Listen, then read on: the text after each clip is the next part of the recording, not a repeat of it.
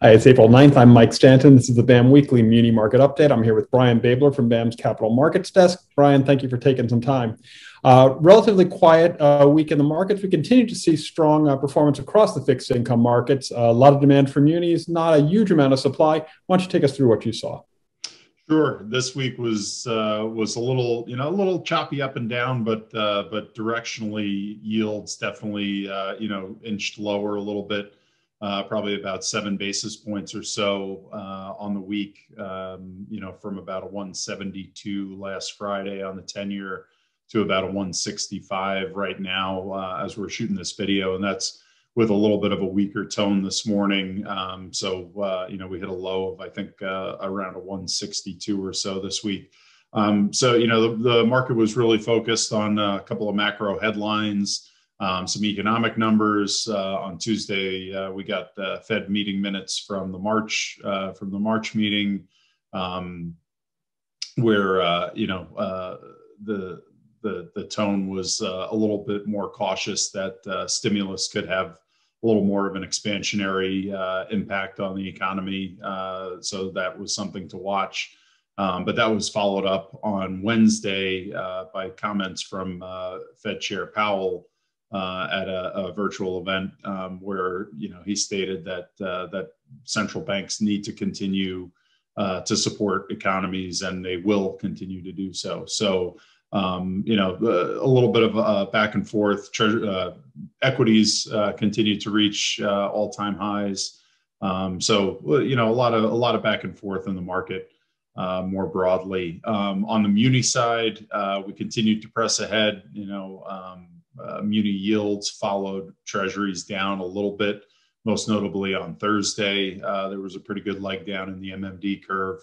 And that really, kind of came amidst a relatively quiet week. Supply did come in a little bit ahead of expectations. I think it topped out around 10.2 billion or so. And really kind of one of the bigger headlines in our space was another 2.1 billion of inflows into tax-exempt bond funds, including, I think it was about 800 or 820 into high yield funds. So, we're definitely seeing, as news continues to attract headlines about fiscal stimulus and positive credit momentum, as well as, the potential for tax hikes to pay for the stimulus. All of that just continues to make munis that much more attractive. So yields did leg down a little bit, but overall it was a pretty constructive week. Like I said, 10.2 billion priced. For BAM, we had over 350 million in the market. We continue to see a trend for higher education deals getting done. BAM was active in that space this week. We insured almost 150 million for Northern Kentucky University, which is A1 rated, and that was a negotiated deal by Morgan Stanley, and that was also taxable.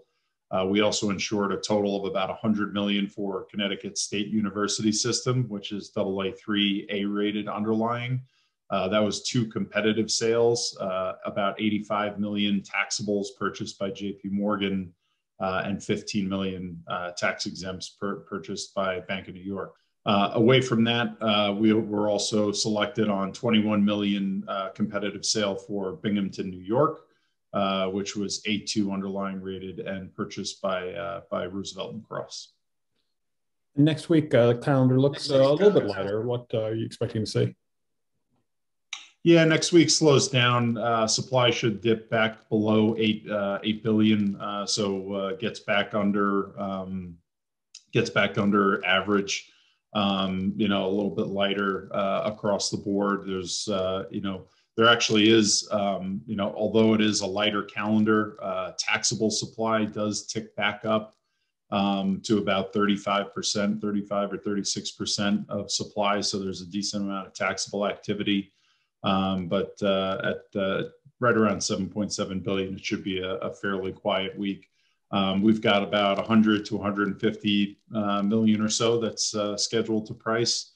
Some of the highlights there are about 37 million for Cloverleaf School District COPs in Ohio. That's a negotiated deal priced by R.W. Baird. We've also got 28 million for San Leandro USD in California, which is going to be priced by Piper, and 27 million Inglewood USD in California, which is going to be priced by Stifel. The competitive market next week is pretty decent at almost 2 billion. So we're expecting to have lots of bids out on the competitive side and hope to see some good activity there.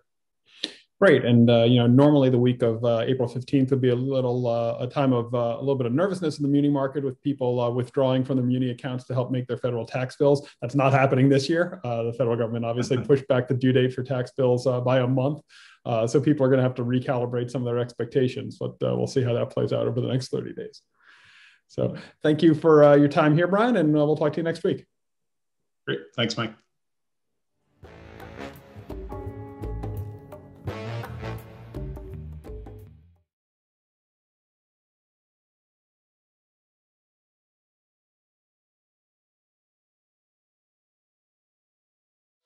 When the market is unpredictable, BAM gives you certainty. In the face of market volatility and illiquidity, BAM insured municipal bonds deliver default protection, value preservation, and a durable AA rating from S&P. BAM's insurance protects against everything that causes a default, and adding BAM insured municipal bonds to your portfolio is easy. Talk to your investment advisor. Visit buildamerica.com or look for BAM eligible bonds on the Perform Portfolio Management System. BAM. Build America Mutual.